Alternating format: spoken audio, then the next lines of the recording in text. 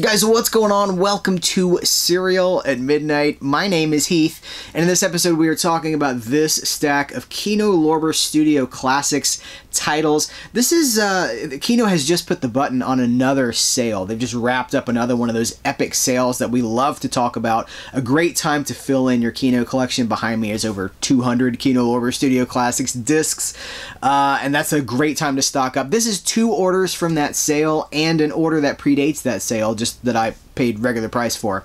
So we're going to talk about this, you know, we love Kino Lorber because, well, you know we do. We cover them as often as we can. There's a playlist with all of our Kino Lorber coverage.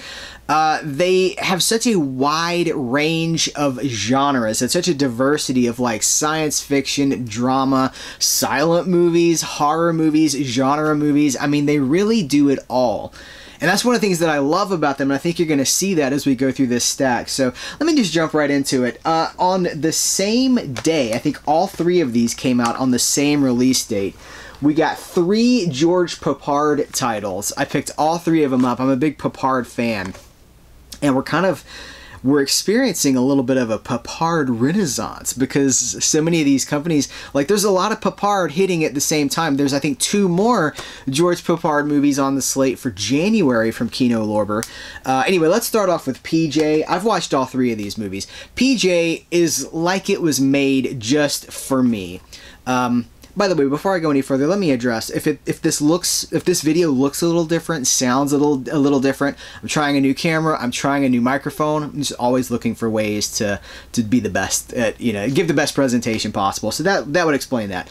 PJ is a 1968 detective movie, but it's like half of it is James Bond, half of it is weird, like the French Connection. I mean, this weird, like, I mean, it literally is like half of it too. The first half of it is jaunty, like jazz music, very globe-trotty. A lot of it takes place kind of in the Caribbean. And then it goes back to this cold reality of New York, and there's this brutal kill in this movie that's straight out of a horror movie. It's like involves a subway train. What a wonderful movie. I absolutely adore this movie. It's got Raymond Burr. If you ever wanted to know what it would be like if Raymond Burr, Perry Mason, played a James Bond villain, that's what we get in PJ. And so I just had a really great time with this. I'm going to try to kind of go through these kind of quickly because we've got a lot of ground to cover here. The Ground Star, here, let me hold it like this. The Ground Star Conspiracy. This is, it feels like a made-for-TV movie. That's not a knock. It wasn't, as far as I know, it was not a television movie. But it does have, like, it feels like a television production in the sense of, like, the choices of a location, the way that they shoot the movie. These are not knocks, as I hammer that point home.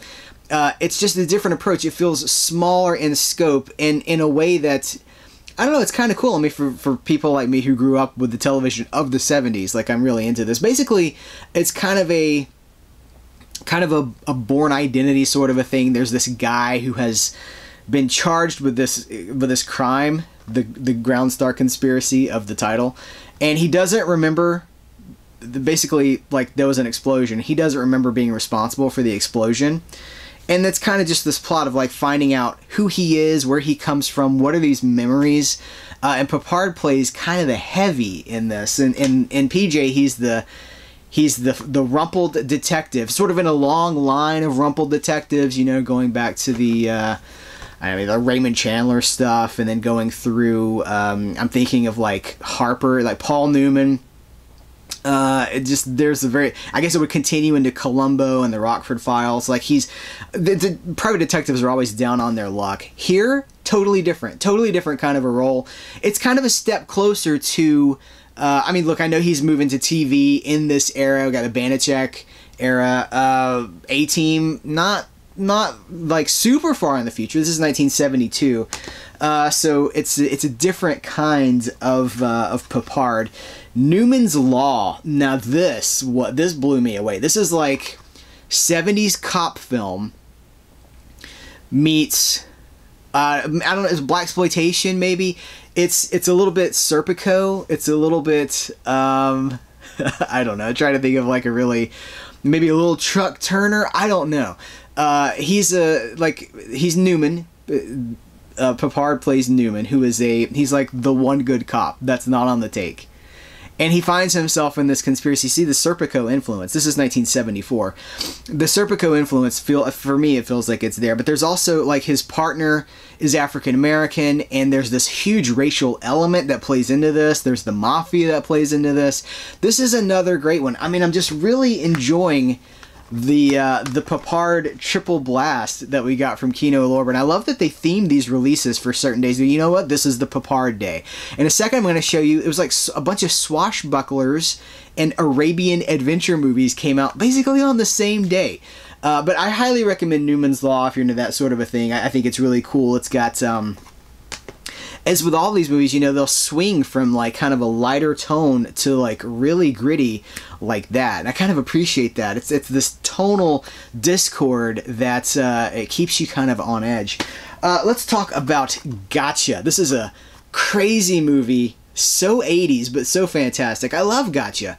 This is one of those movies that I probably saw on TV, like a local broadcast television station in the 90s perhaps. This is Anthony Edwards. I believe this is between Revenge of the Nerds and Top Gun. Anthony Edwards, Linda Fiorentino, and it's a Cold War spy drama, but it's set in it's the 80s, so it has that Cold War spy drama element, but it's like a college kid who's really good at like the gotcha game. Like they play this game, this paintball game on campus, and it's basically, you know, they hunt each other on campus and then boom, gotcha. So they're teaching, it's the spy game that they play in real life, and he gets embroiled in this espionage plot that's much bigger than he is, and it's legitimately disconcerting. It has some really unnerving, like, you know, like you get taken into for an interrogation by, you know, like the German military. I mean, it's legitimately like if you've ever traveled outside the country and found yourself in the customs office with people asking questions, as I have, like, it's not a good feeling, and we get to experience a little bit of that in Gotcha, but it does remain fun, and it's got a really cool soundtrack too. I enjoyed this movie so much, I sought out the soundtrack on the record, because the CD soundtrack doesn't, like the music doesn't it's not licensed for a CD release, so the music really only exists on this vinyl album. So I had to track down the vinyl album because the theme song is, it's like gotcha, gotcha where I want ya. It's super 80s, but it's in the best of ways. It's also got like Frankie Goes to Hollywood has a couple of songs in the movie. And the score is by Bill Conti, who is the guy that's the Rocky soundtrack, and then of course the Karate Kid soundtrack as well, which is kind of the Rocky soundtrack. Let's move on. These are some of these Arabian adventure films that I was going to show you guys about. So we got, in one kind of consistent blast, we got Arabian Nights. Some of these are still sealed. We're getting into some of the stuff that I haven't had a chance to watch yet. Walter Wanger's Arabian Nights from 1942. This has Maria Montez and John Hall in it. Maria Montez, one of those Universal, I guess both of them, Maria Montez and John Hall, kind of Universal players at the time, early 40s Universal players. Arabian Nights from 1942. From 1944, Ali Baba and the 40 Thieves. Again, Maria Montez, John Hall. Maria Montez had this really exotic, there's this very exotic quality. She's very beautiful, very, you know, she traveled the world. She was a student of modeled all over the world. And she brought this really interesting quality to these movies. I feel like she kind of just dropped off the radar as the 40s wore on. I could be wrong about that, but that's my understanding of some of this stuff. So I've watched this one. I haven't yet watched this one. I've also watched Son of Ali Baba with Tony Curtis and Piper Laurie. That's right, Jamie Lee's dad. And what a weird way to dismiss most of his career. Let me redo that. So Tony Curtis from Spartacus, Some Like It Hot. Wonderful. I freaking love Tony Curtis. I'm like so interested in the career of Tony Curtis. I'm like, Tony Curtis, I have not seen you. I have not seen your career, but I love so many of his movies. It's like, again, so many of these are coming out on Blu-ray now. there's a, you know what, if you can see over my shoulder, there's a Tony Curtis box set back here from Kino Lorber. And like 40 Pounds of Trouble is in that box set. That's the one that I was like, man, it's just so much fun. Listen, we've talked about these. This is, here's what's interesting. Movies like this is early 40s Universal. They're still like, it's a lot of like maybe American or English actors doing Middle Eastern accents. They're trying, right? I mean, there's something to be said maybe for like, well, why didn't, you know, appropriate casting, whatever. But by the time you get to this, they're like, you know what? It's Tony Curtis. It's Tony Curtis. It's Tony Curtis. And this is the movie where he says, I think the line is, he doesn't actually say this line, but this is like the joke, is that he's like, in yonder valley lies the castle of my father. And he doesn't say it like that, but he's totally from New York. Like, he's totally got that accent. And he doesn't really, you can't really hide it. Piper Laurie is, of course, a lot of you guys are going to know her as the mom in Carrie. But real classy lady, really wonderful career, and this is a cool movie that shows what a leading lady she was and could play. Okay, swashbucklers. And again, kind of all on the same day, we get Errol Flynn and it was Maureen O'Hara and Errol Flynn. What a team. The classic swashbuckling team. Against All Flags. This also has what is this guy? Anthony Quinn. I could not think of Anthony Quinn's name. Oh, you know, Anthony Quinn.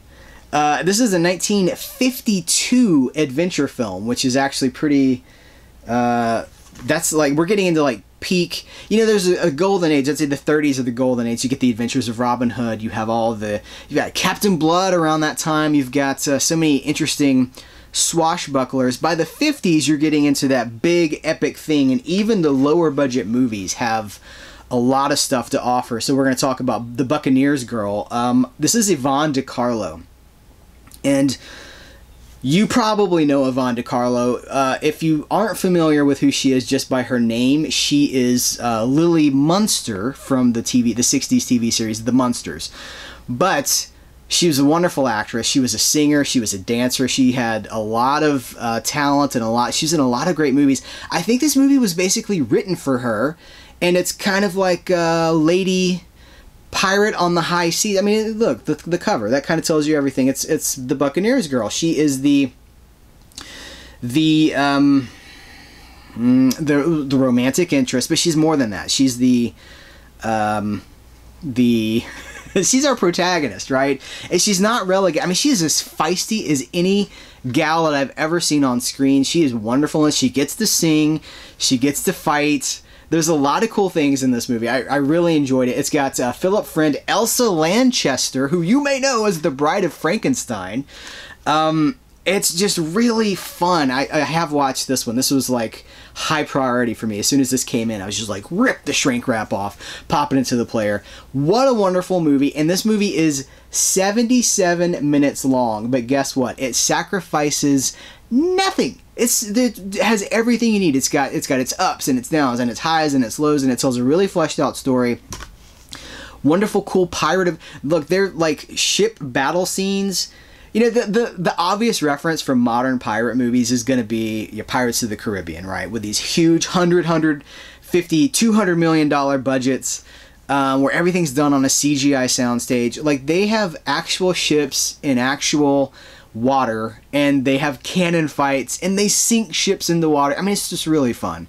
It's really fun. If you like Pirates of the Caribbean, the Disney ride, not the Disney movie, but like the Disney ride, that's based on this kind of movie. Pirates of the Caribbean, the ride, was capitalizing on the Pirates films, the traditional pirate film, and that's very much kind of what this is, and I just love it. And I love Yvonne DiCarlo. I think she's just the best.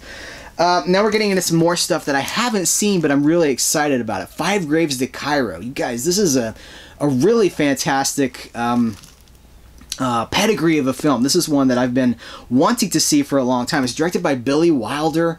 It comes from a new 4K scan.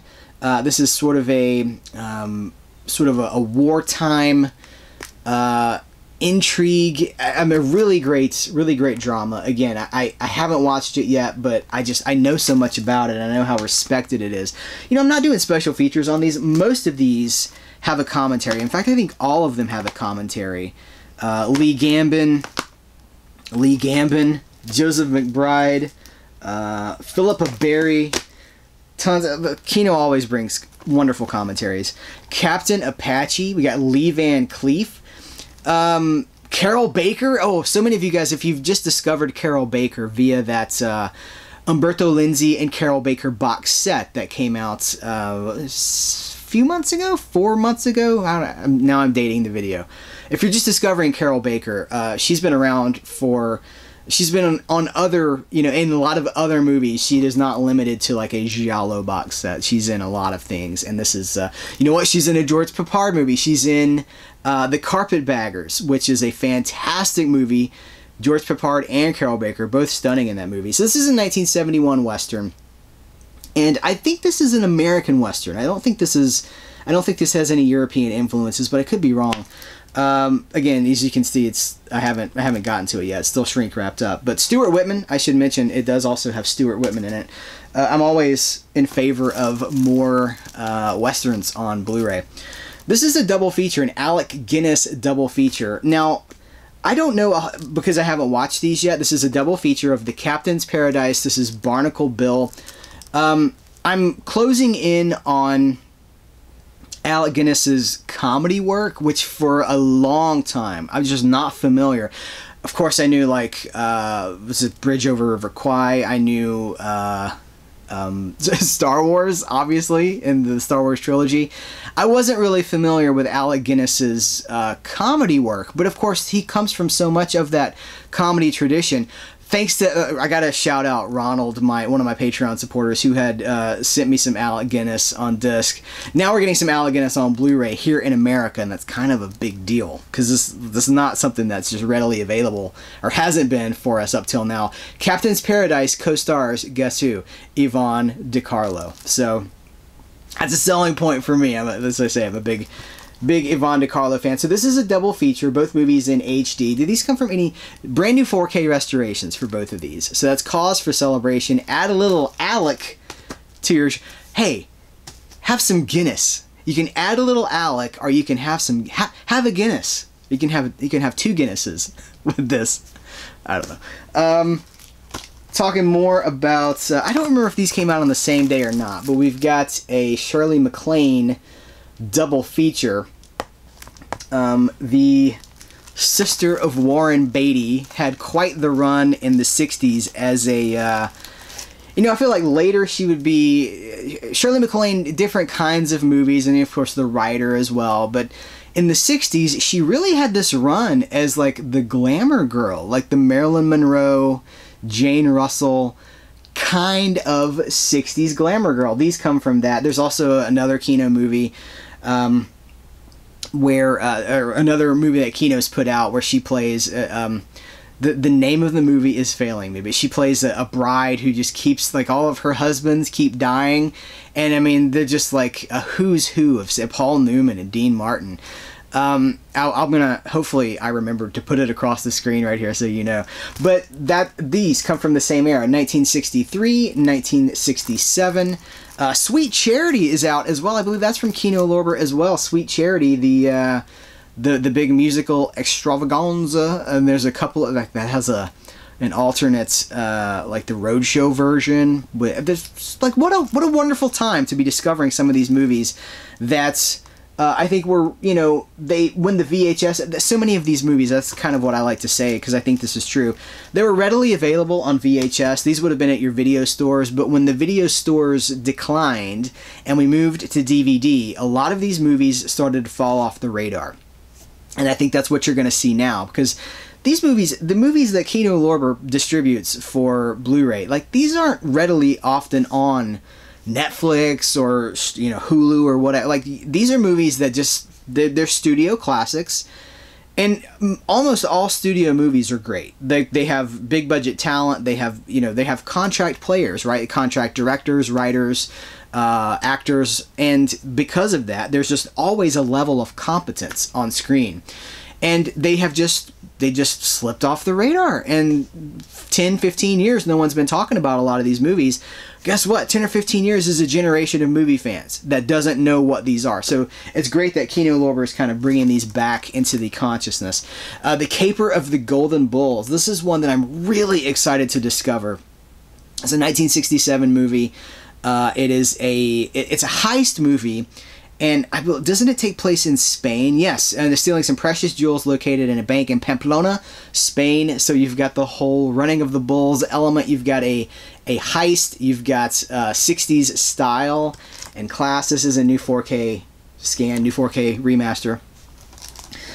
Commentary, Philippa Berry. Do we have commentaries on these? This audio commentary by Joseph McBride and another commentary by Kat Ellinger. Great stuff. We're almost done here. By the way, some of these come from the While Supplies last sale. Specifically, I believe, I think The Honey Pot came from the While Supplies last sale. These are the movies that, when the stock is gone, they're not coming back into print. The license is expiring, and they're going away. The Honey Pot comes from that. Rex Harrison, Susan Hayward, Cliff Robertson, Maggie Smith, Harry Potter fans, Maggie Smith.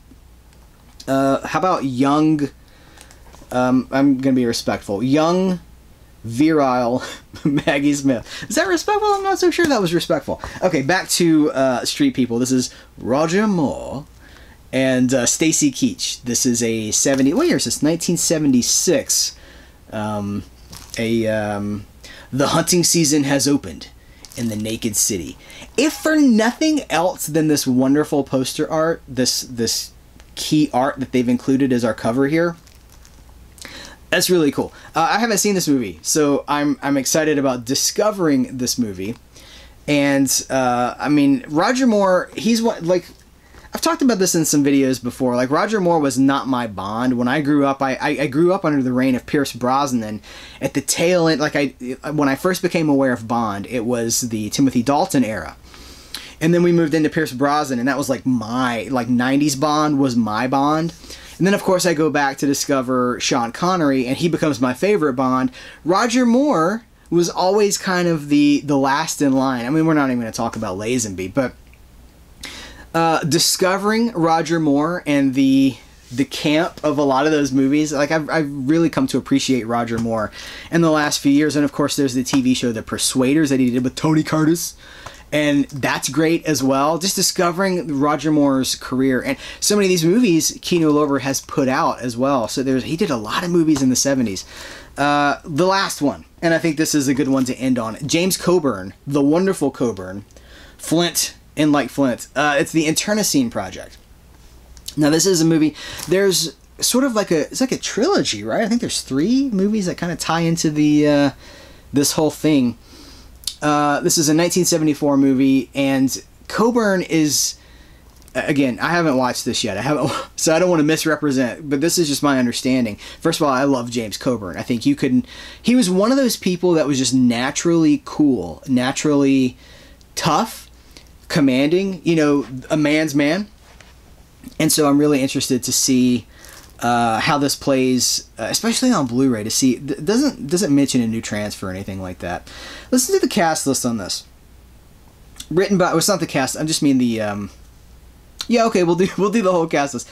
Cast includes Lee Grant from Damien the Omen 2, Harry Andrews from Too Late the Hero, Ian Hendry from Get Carter, Julian Glover from For Your Eyes Only. Now, Julian Glover, for me, is the Doctor Who, goes back to Doctor Who, Empire Strikes Back. What's the Indiana Jones and the Last Crusade? He chose poorly.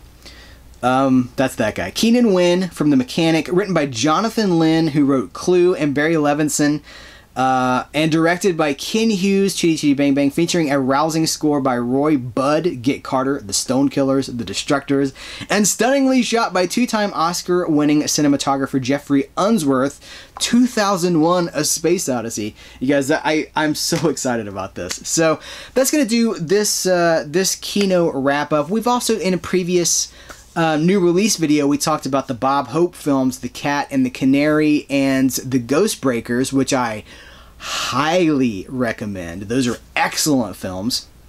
We talked about, I've got some of these over here as we're going to do they're in my review Palooza stack. So they'll be talked about again soon. So the Cat and the Canary, the Ghost Breakers, and did we talk about the Curse of the Undead? I honestly can't remember. This is a movie I was waiting for it to come to Blu-ray in just any release in America. I was about to import. I had that DVD in my cart in like Amazon Spain or something like that, and I was just waiting to build enough of an order to justify importing that. And then Kino Lorber puts it out, and it's a great film. Curse of the Undead is like a haunted western. It's kind of a vampire western, and it's shot incredibly well. It's a B movie. It's a Universal film from the 50s. This is a 1959 western, and it's a B movie. Like, it's not an A picture, and you know what to expect from a lot of B movies, but it really does transcend all expectations. The script is fantastic. The dialogue is fantastic. The performances are great. Curse of the Undead is a really special movie, and I'm really grateful that we have it on Blu-ray from Kino. Guys, that's going to do it for this Kino Lorber Spotlight. If you did pick anything up during this sale, not just the sale, we support Kino Lorber during sale times, and we also support Kino Lorber in non-sale times, because the prices are always reasonable. Most of these new releases, like the Doctor Who and the Daleks Doctor Who Invasion Earth 2150 AD, I think that's the full title, they were like $17.97 brand new on Kino Lorber's website. So we support them in the sales. We support them. I mean, look, the two shelves stacked with Kino releases, that tells the story. We've been here talking about Kino Lorber for years now. We will continue to be here. Serial at Midnight loves Kino Lorber. We love these movies. Most importantly, we love cinema history. And as we talked about, like, Kino Lorber casts a wide multi-genre net, and I am really supportive of that. It's really special because so many other companies deal with this. They deal with specialties. They just go, hey, how about anything that's cool? We'll just put that out. So thanks to you guys. Thanks to Kino Lorber for putting out an incredible product. Take care, and until next time, I will catch you later.